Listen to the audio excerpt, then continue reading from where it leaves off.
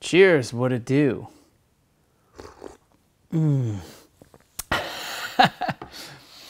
Yo, what's good? Welcome to week 2, day 2 of MUS 360. Hope y'all enjoyed the film, The Hip Hop Years. I like it because, it gives us a little bit of this, a little bit of that. It gives us a bit about the culture, introduces us to Kool Herc, Bam, Flash, Grandmaster Caz of the Cold Crush Brothers, a lot of, early pioneers, Jazzy J, the DJ Jazzy J. This is Spanky Davis, the Wonder Chug, by the way, doggy. My teaching assistant.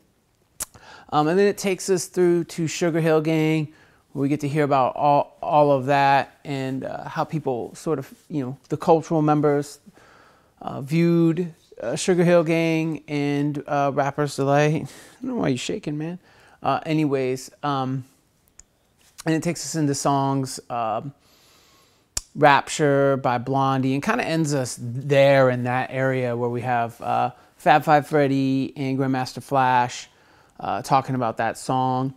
So it gets us from the culture, the hip-hop culture, which is, totally DJ-centric, where the DJ was like the most important, the cog in the wheel, if you want to say, of the culture. Everything relied on them. MCs rhymed over DJs cutting up breaks, And so if your DJ had the dope breaks and the dope skills, it helped you as an MC. You relied on them. They had the system,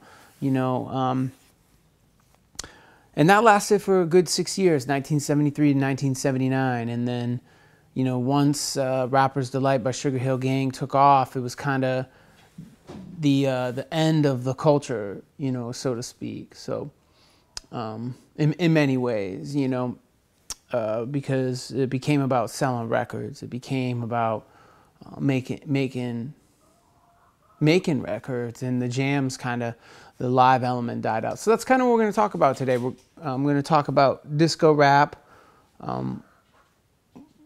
which is probably one of my least favorite genres or subgenres within hip hop music, but you gotta understand it and have a grasp of it because it's a very important movement.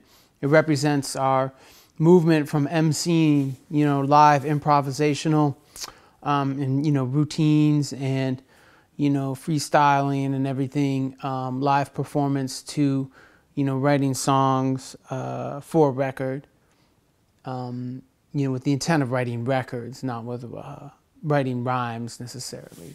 And so, it's really when hip hop becomes commodified as rap, which is what we're going to talk about today. Disco rap. So we had you listen to a grip of songs, okay? Rapper's Delight, Super Rappin', Rappin' and Rockin' the House, Spoonin' Rap, The Breaks. These are the breaks. Break it up, break it up, break it up, break down. New Rap Language, classic, and then Rapture by Blondie, which does stick out for many reasons, right? We have a white female, we have a new wave band, like a post sort of punk band that had some rapping.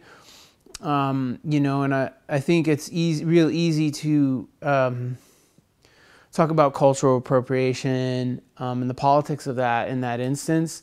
But if you kind of see in the film, it was kind of like a joke, it was supposed to be kind of funny and ended up being kind of like a big song. But it did in some ways, aside from, the issues of appropriation, it really sort of brought that type of music in the most inauthentic of ways to white audiences. So it did have an important function in terms of like, here's a music video on MTV and it has rapping in it, and no one had really ever heard that before unless you were in the tri-state area, right? Like New York, New Jersey, Connecticut, and then Philadelphia, Pennsylvania area. Okay, so just like if you want to think of like what's the similarity in a lot of these songs? Well, most of these songs interpolated disco hits. So what they did is there was no more DJs. Bands replayed, you know, songs that sounded like current disco hits or that had that vibe. And they tried to actually recreate what the DJs were doing. So, you know, melodically, you have a lot of sort of, you know, happy sounding melodies, you know, because these are supposed to be party records, you know, they're supposed to be, you know, fun, party records, you know.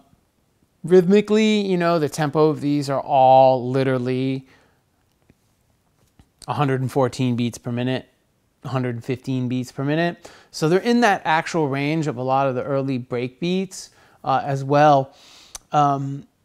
But this was also largely done because these records were aimed to be literally disco records, played in discotheques. And that's why they're like 15 minutes long. That's why it's very repetitive. I mean, because literally disco records, as they were made for, as you know, music genre and disco rap, were those cocaine records. They were records for people, you know, to bump some rails and, you know, dance in euphoria for 15 minutes to a song, you know. So it kind of had that. And these were more adult songs. So, you know, hip hop as a culture represents, you know, something, a youth culture, right? And the discos were always about adults, you know, for at least from like a lot of the hip hop pioneers' perspective, you know, they weren't allowed to get into the discotheques or even DJ there. So they made their own, you know, did their own park jam and eventually did their, you know, really did their own thing. You know, but once they got older, you know, they became adults, and it's like that became like the logical kind of step in some ways.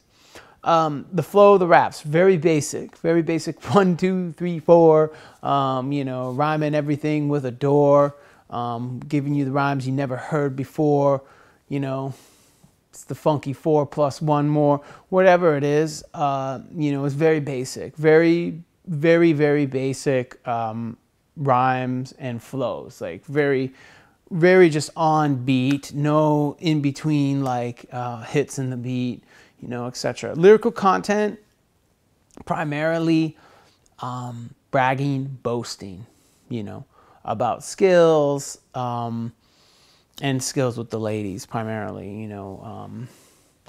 Again,